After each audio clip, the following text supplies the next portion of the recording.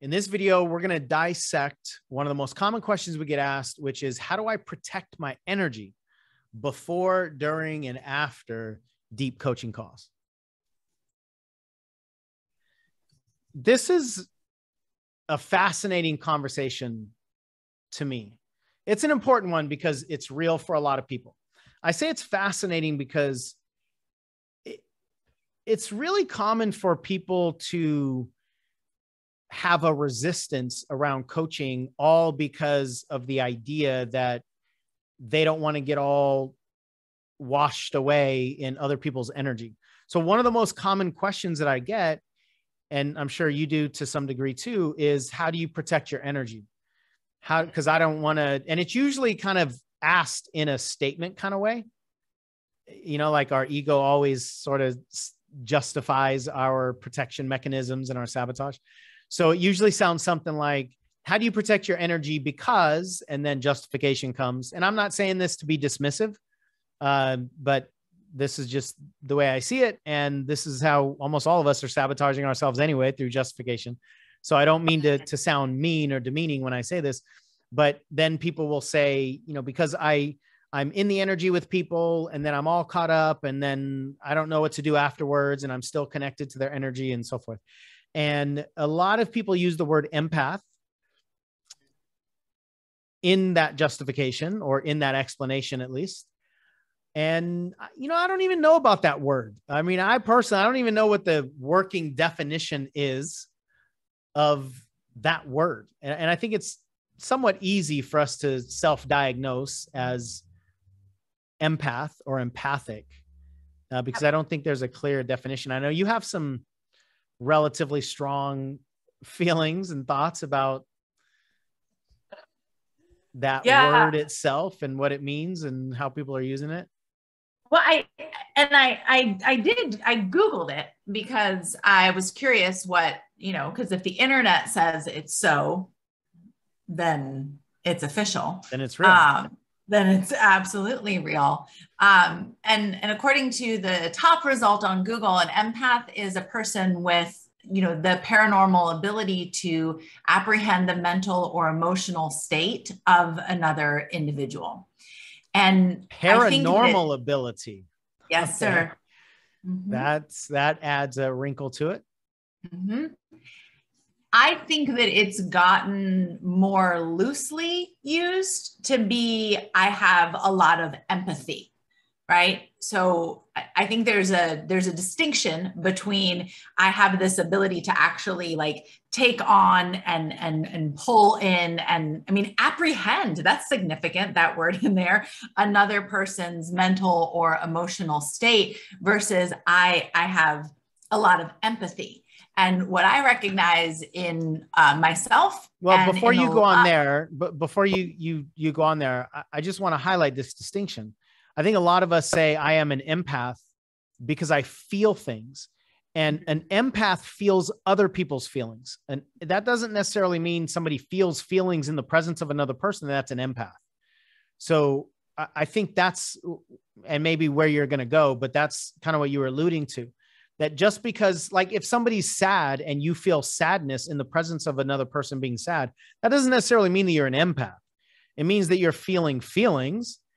And again, I'm not trying to be dismissive. We need to get clarity on what the definition is that we're using in order to be able to talk about it properly.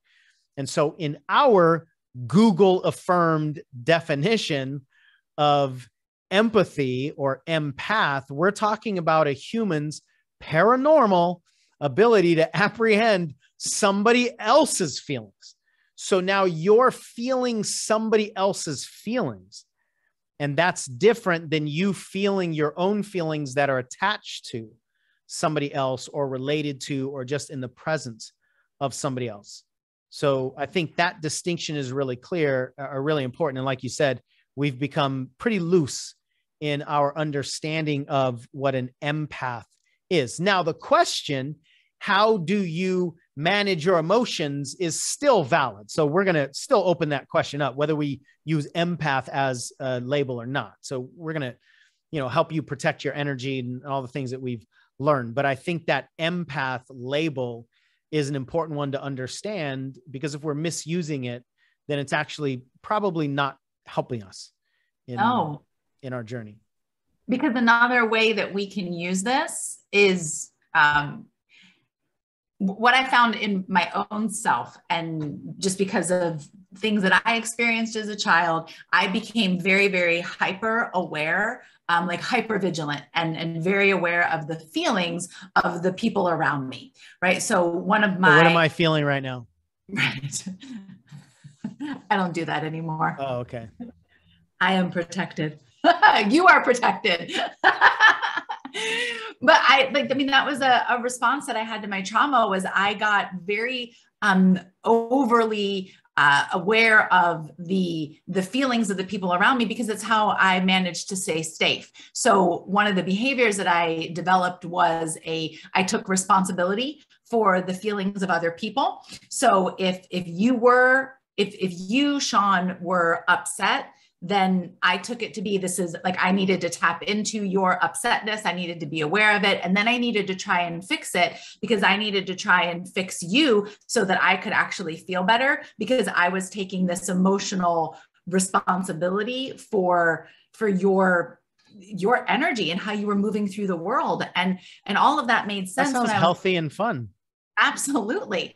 Made a lot of sense when I was a little kid, right? Trying to get my needs met. But as what you just joked about, as an adult trying to function, it was exhausting, right? So I had to be very aware of, how does this person feel? How does my friends feel? How do my clients feel? And I honestly would manipulate, right, other people, because I needed to feel better, and I didn't feel good if they didn't feel good.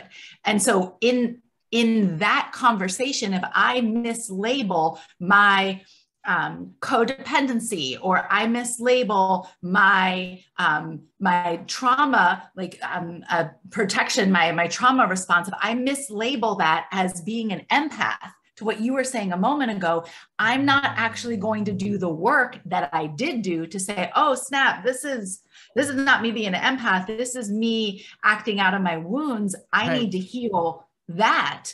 If I call that, oh, well, I'm just an empath, now I'm not going to do the thing that's actually going to allow me to feel better and have a better experience of life, and let all of the other people in my life off of the hook for my own personal happiness. So that's why I think it's so important that we are honest with ourselves about what's going on, so that we can actually take the real action that's required for us to protect our energy. Yeah, that was a really good explanation and breakdown. And the reason why we want to be really clear on the boundaries of this label empath, because it is something that we can use as avoidance. We don't want to experience whatever the wounds are, or whatever it is that we need to do to look in the mirror. It's just easier to sweep it under the rug under the label empath. And we do that with all kinds of labels, not just empath. So we're not like honing in on this one particular label here. And hopefully it's not demeaning in any way, because it's actually advocacy for health. It's advocacy for you to do whatever work needs to be done, and for you to understand the boundaries between yourself and the client, and whose energy is whose, and how to protect yours, and even understand what's yours and what's theirs. And based on the Google definition, which, I mean, there can't be another source of any validity. I don't know how anybody defined words like before Google. Was that even possible? I mean, people just must have been so stupid. But it is, but I like the working definition, at least. Most attachment to feelings is not empathy, or at least it's not paranormal empathy. Right. It's just feeling. And now we can talk about triggers and how we get attached to those feelings and what we make those feelings mean. Like, you made it mean that you did something wrong if anybody else was feeling anything less than awesome. So we're teaching all of this and dissecting it from a place of advocacy, not just for you, but also for your client. Because if you're holding on to the label empath. And really what you're doing is bleeding on your client. Really, if you're coach bleeding on your clients, then, but it's just under the guise of empath, then you're not helping them. You're not helping you. Nothing is actually getting helped or fixed or focused on in a healthy way. And now everybody just gets messy. That's such a disgusting visual. Are you coach bleeding on your clients? Or maybe we should call it bleed coaching. That might be, or blood coaching. Blood coaching. I like that best. Are you blood coaching on your clients? Ugh. All right. Where do we go from here? This is where I throw it over to you. Now is some Maxi Pad or Band-Aid the sponsor of this video? Pepto-Bismol, not Pepto-Bismol this time? I don't think so. Not for that was the other video. So then how do we protect our energy? Right? Yeah, so I forgot like what we were even talking about. So I'm totally in trauma protection mode right now. My eyes. Erase. All right, take it away. Look into the pen. So how do we protect our energy? You can't pull out that pen based on the conversation. Wait, show that thing again. You can't be talking about maxi pads and all that stuff and pull that thing out with that shape and think that I see a pen. That is not what I saw.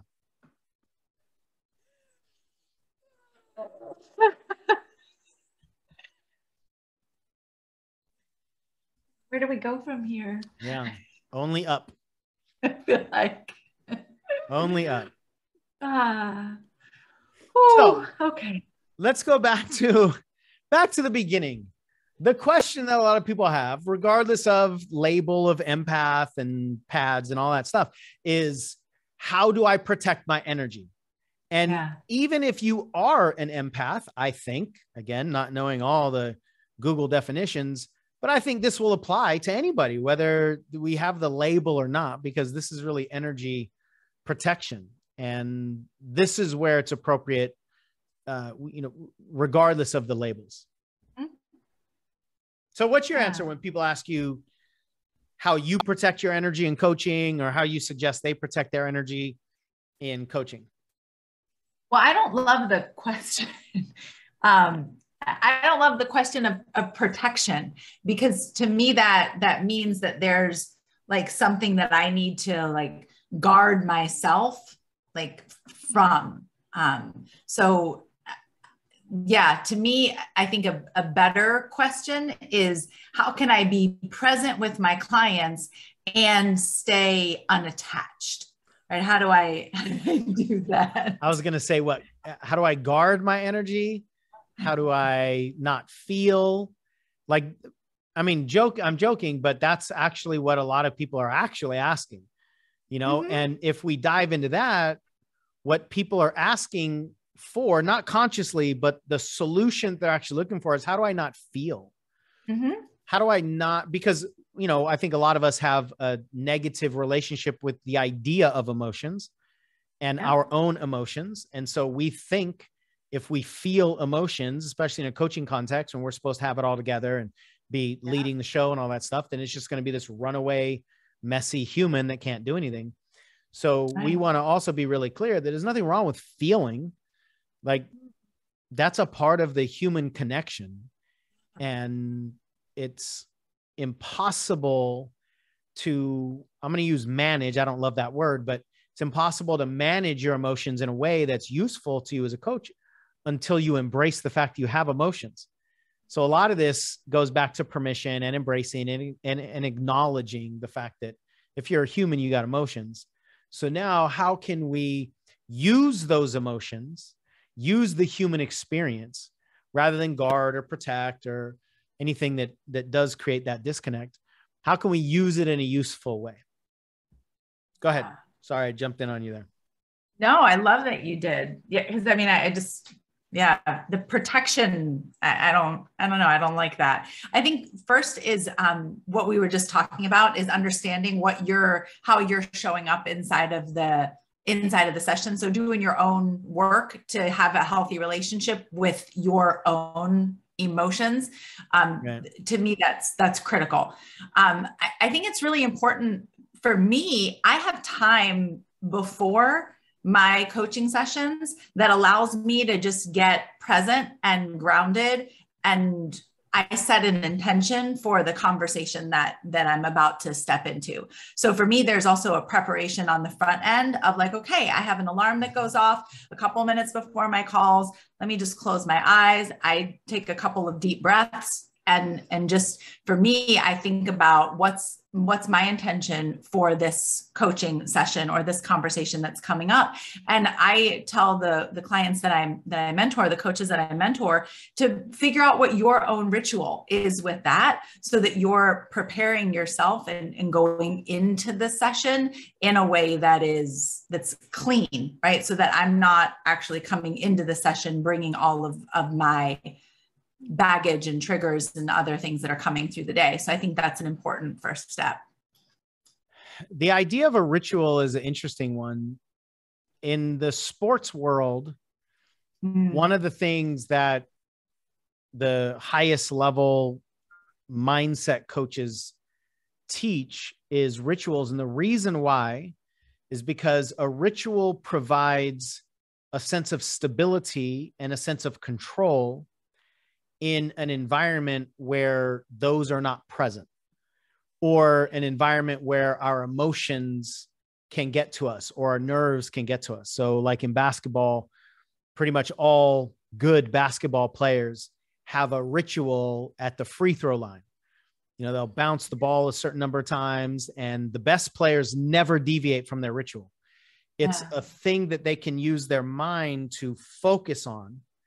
And when the mind has something to focus on, it doesn't focus on all the things that it can't control. So for a lot of people who are a little anxious going into coaching calls, or nervous or downright terrified, having a ritual provides something that your brain can find comfort in.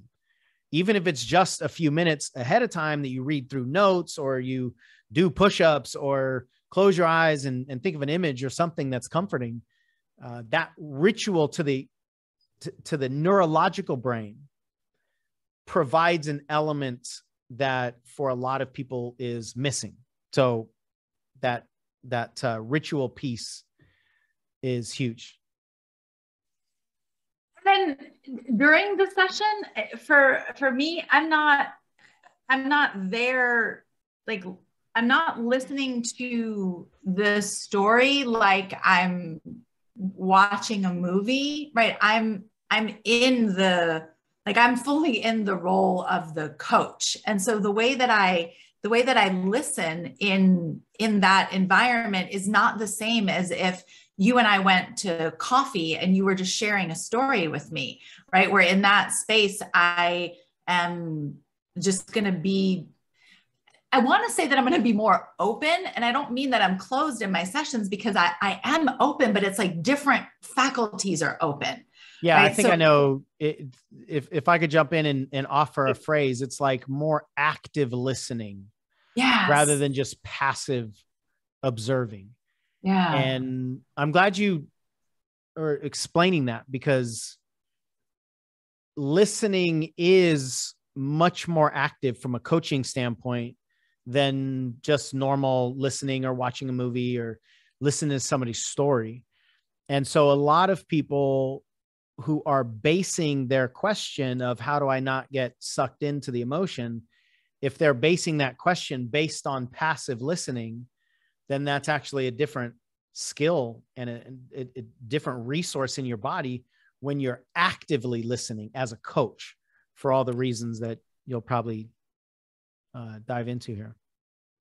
Yeah. I mean, it's, I think that inside of the when I'm actively listening as a coach, and when you are actively listening as a coach, you're like, you're looking for things. You're looking for we teach it in our program, sensory acuity, right? You're looking for movements in their body. You're noticing, like, oh, your hand just went up to your ear. You're noticing small shifts in their head or in their tone of voice, because you're looking for an emotional connection to things that they're saying. So I'm listening for the purposes of with a desire to understand, so that I can help guide them on a transformation. I'm not listening just for the purposes of empathizing, where if we were just going out, right, for coffee, then I'm connecting with you as a friend, with no expectation that you're wanting anything more than just to share your story. If somebody's coming to us inside of a coaching relationship and conversation, they're looking for, there's an outcome, right? There's a desire, and hey, these are my intentions for the call today. And that's different. And that doesn't mean that inside of a session, I haven't been like, notice that I got like emotional, right? That something that they shared, like, really, like, it touched me. And there's been times that I've teared up on a session, right? Or I've gotten like really like excited about something, right? I got really passionate about something. So it's not always like what we tend to hold on to, because I think this question of how do you switch off emotions, we're using it in more of like a heavy emotion or a negative emotion, which I don't like that label. But I think inside of the excitement and the joy and the passion, we can also get caught up in those things. And so if I recognize that that's happening for myself, a question that I ask is like, oh, have I made this about me? Like, have I, in that moment, like, have I, it's not a big deal to me as a client if I'm sharing like a pain or something with my coach, and they have a connection with that, where maybe they get a little bit choked up. That doesn't bother me. But if my coach is like having an emotional meltdown, and now it's become about them, where I feel like as the client, I have to like soothe them and tell them it's okay.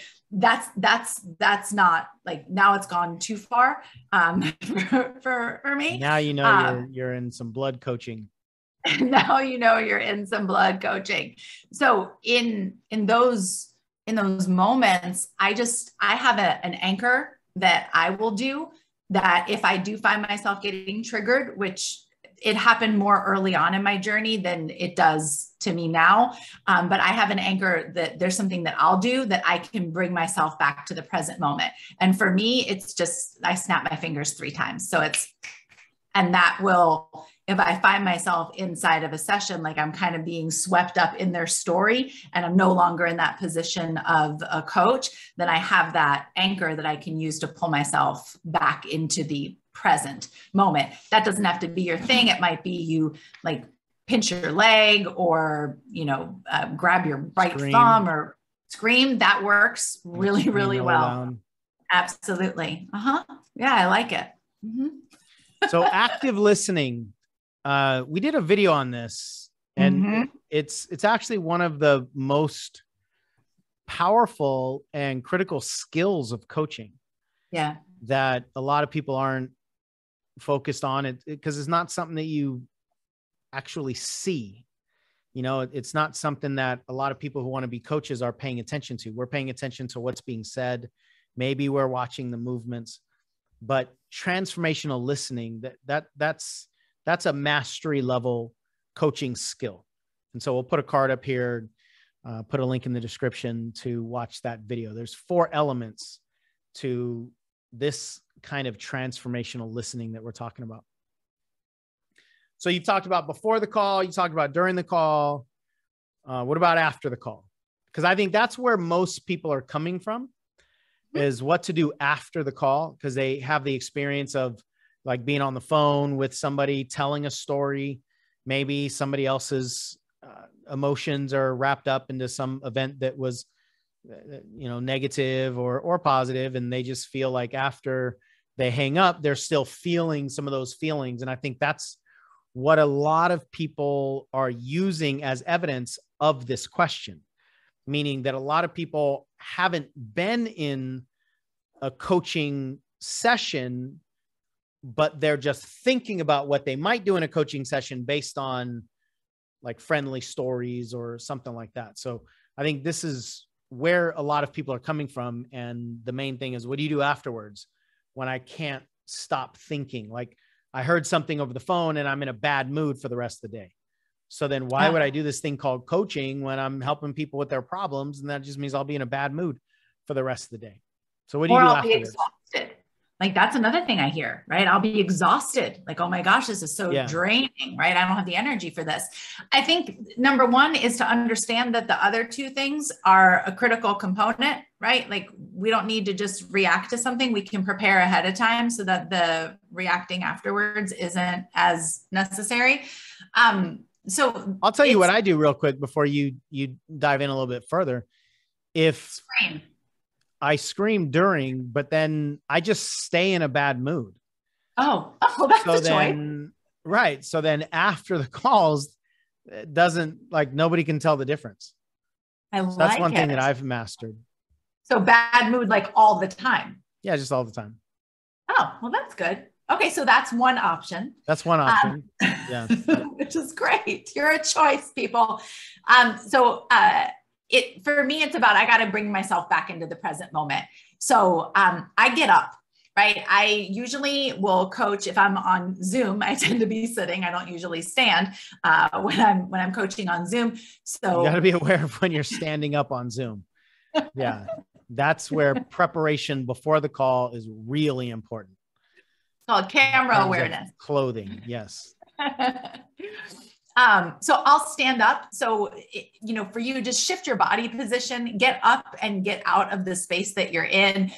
Movement. So shake, like, just move something, right? Shake your hands, shake your feet. You could tap your legs or your arms.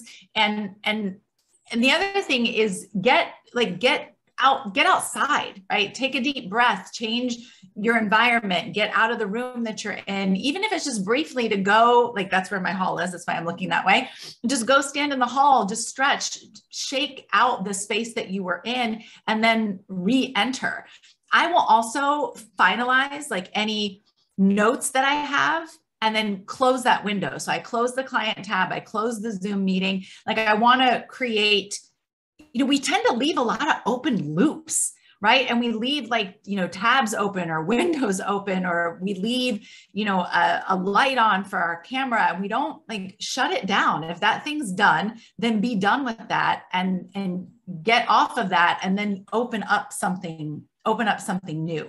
So those physical things, if it was a really intense session or a really deep session, I oftentimes will get off. And I know you said this a little bit in jest, but I'm like, whoa, like I will breathe it out and shake it out just to release any of that energy that might be in my body. If you're spiritual and you have a practice around cleansing energy, I have Palo Santo on my desk. So sometimes I'll smudge that, or you might light a candle if that's in your thing. It's like sage. So it's like a wood.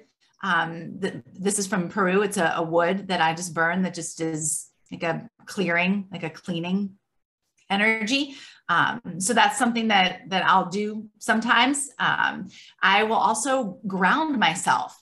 So let me get myself up out of this space. And what I mean by grounding for me, let me get my feet on the earth, right? So let me just go outside. Let me put my feet on the ground. Let me do the things that are going to help bring me back into the present moment. And the last thing that I'll say in this is that if you do find yourself that you did get triggered, maybe your client brought up something that, touched something in you that you were like, oh, I didn't realize that was still a thing, then make a little note of it and then reach out to your coach after the call, right? Get the support that you need because you recognize, oh, they said something that activated me. And what I found is that just making the note, right, it gives it enough attention, like in that moment, but we don't have to chase it down, right? I can say, Right. oh, I recognize this and I can deal with you later. Yeah, I think that's a huge piece of it, that there's a process to follow. And with emotions in general, the less fear that we have around emotions, the more we'll be able to manage them, because we're not afraid of them coming in and disrupting our entire life. So that's just more of an essential relationship that we have to the idea of emotions and triggers and so forth. I don't generally have some of those practices that you mentioned,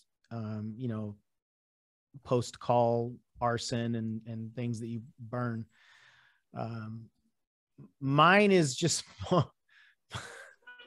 Arson. Never really heard that as a suggestion. Just Y'all let me know. take a match and light something on fire.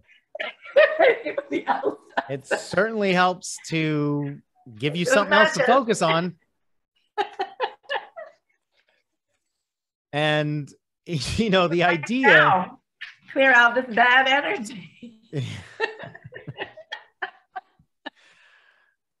The idea of what we're plugged into is an important one to understand. It's like, I always think of the cord, the power cord. What are we plugged into? If we're plugged into a certain outlet, then we're going to get whatever's coming from that outlet. And we can't keep that thing plugged into the outlet and focus on it and then not feel whatever it is that outlet has for us. And so a very simple thing that I always think about is just plug into something else. Take that cord and plug into something else, or not even unplug from anything. Just focus your energy on something else. But expression is one of the big things, whether it's writing down or writing on your notes, as you said, that you're going to talk to somebody else about this, whether it's a mastermind that you have or your own coach or whatever, or just journal writing. That's one of the ways to create more of a flow relationship with emotions in general. And therefore, whenever emotions show up, whether it's in our coaching or anywhere else in our life, we are much more welcoming and open to the presence of the emotion. And therefore, we actually have more control. I think most of us have been taught that because emotions are scary, the way you control your emotions is you avoid them. And if you don't feel emotions, then that's how you control them. But that actually creates a fear of the presence of emotion. And we're actually not afraid of the feeling of the emotion as much as we become afraid of the existence of the emotion. Like, just the idea that we have emotion is what we become afraid of, because then we don't know how to deal with it. But the presence of emotion and just the natural flow and sensations that emotions bring with them, this is a natural human experience. And the more that we're open to that, the easier things will flow through us. And then if we do get hooked on something because we did get triggered and it's something that we need to dive into with our coach, it's easier to recognize those things because they'll reveal themselves as, hey, this is something that you really need to work on here. So rather than this fear of, oh my goodness, I'm coaching and I don't want to feel emotions. The other thing is, unless you get to the point that as the coach, unless you fall into that place that you alluded to a while ago, where the coach is now needing to be rescued from their emotions, unless you get to that place, having emotions as a coach and even getting triggered and even asking, I've had this happen where I am the coach.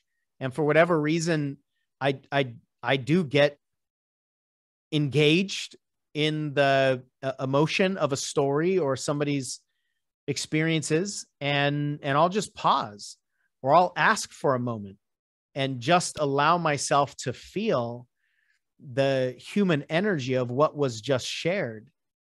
And that in itself does not does not diminish your credibility as a coach or your authority. You don't lose authority just by having emotions.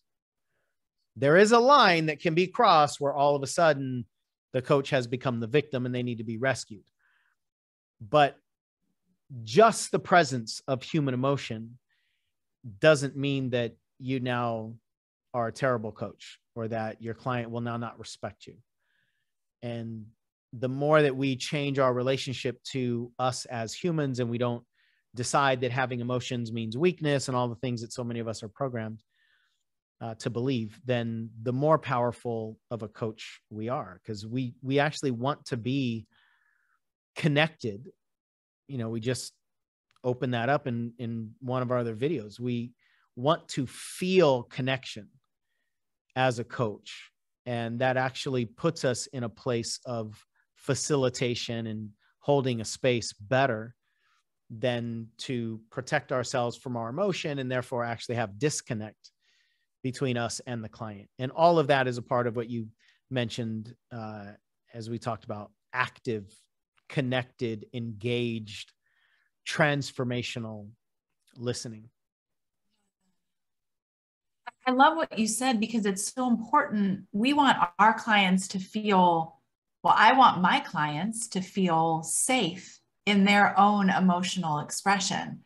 So if I don't trust myself with my emotional expression and the ability to be with them while they're present, and I'm protecting in that because I don't think it's okay to have those, then that energy, even if we don't say it, right, Sean, that's going to come across to our clients and they might not feel safe in their own emotional expression in our presence because they'll pick up on the fact that we're not okay with that. And just the ability when you mentioned that of just like, whoo, I need a minute.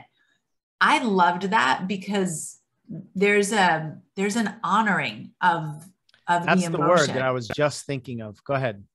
Yeah, that's the word. It's so many people, and I've totally done this, have in my journey of becoming comfortable with emotional expression and allowing that to be safe, we just rush through it, right? We're on to the next thing. We're on to the next thing.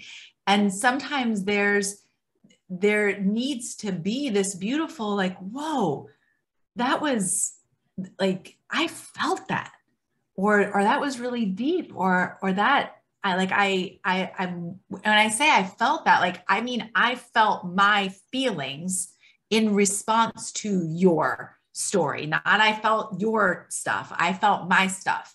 And let's just be with this for a minute.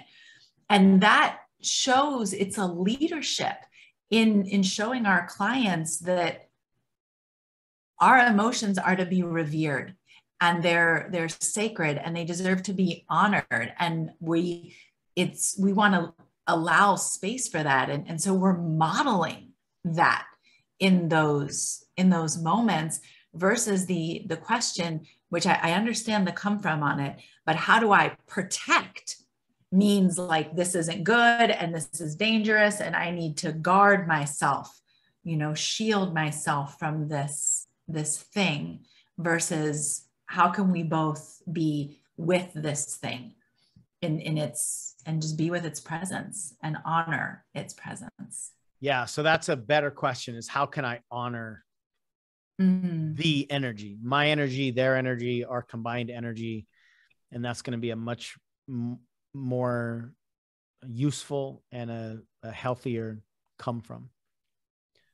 So as always, if you want support in any of this conversation, internal stuff, external stuff, then click the link in the description and you can book a free one-on-one consultation with one of our certified coaches, and we can support you individually in any way that we can. Emotions are an individual journey. So if you have further questions, the individual focus is what you're going to need. And we also offer memberships on the channel. So take a look at the membership levels and see if any of those are going to be a good fit for you.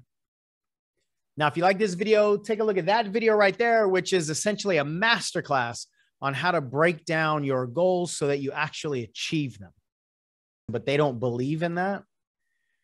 And they hold out for this $3,000 for any kind of ego reason. The chance that they'll be able to sell that